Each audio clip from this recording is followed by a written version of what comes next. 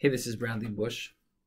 Today we're going to talk about a classic problem from algebra, which is the long division of polynomials.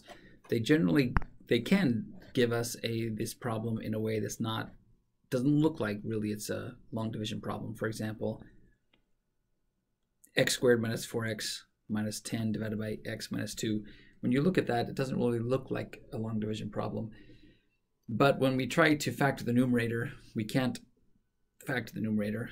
And when we look at the fact that the highest exponent in the top is bigger than the highest exponent in the bottom, we think, yeah, we can use long division of polynomials. So we rewrite it as a long division problem by taking the denominator and putting it out in front, and taking the numerator and putting it down here underneath the division symbol. So you don't necessarily have to have these green division dividers here that I have. I just put them there because they are actually helpful for me to keep my terms straight. So here we go. We want x to become an x squared. So what we have to do to x is we have to multiply it by x. So we put x up here in the x column, and we multiply it by x minus 2, which is the term in the denominator. And that gives us x squared minus 2x. We plug that in underneath the x squared minus 4x. We change the sign and we add. I usually circle the sign once I've changed it, so I know that I've changed it. We get 0 here, negative 2. We can pull down negative 10, our next term. So now what we want is we want x to become, this by the way is negative 2x. We want x to become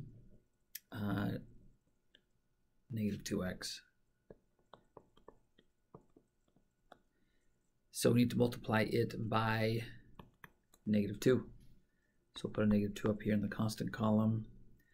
Negative 2 times the x minus 2 gives us negative 2x plus 4, which goes there. Underneath the negative 2x minus 10, we change the sign, and which gives us a 0 here and a negative 14 here. We know we can stop when the highest exponent at the current step is 1 less than the highest exponent in the denominator. So notice the highest exponent in the denominator is a 1. The first step, our highest exponent was a 2. Our next step, our highest exponent was a 1.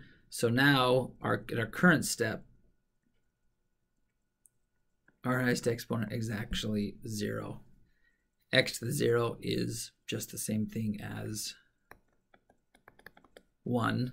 So this right here just equals 1, and it goes away. But we can see that the exponent is actually 0. 0 is less than 1, so we can stop. We're done. This is the remainder.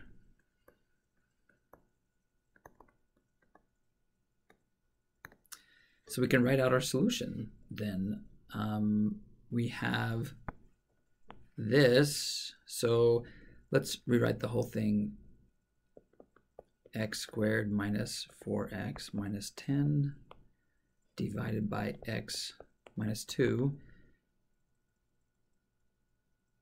is x minus 2 minus 14, and then since we have a remainder, we always put the remainder over whatever the divisor is. So negative 14 over x minus 2. And this is our answer.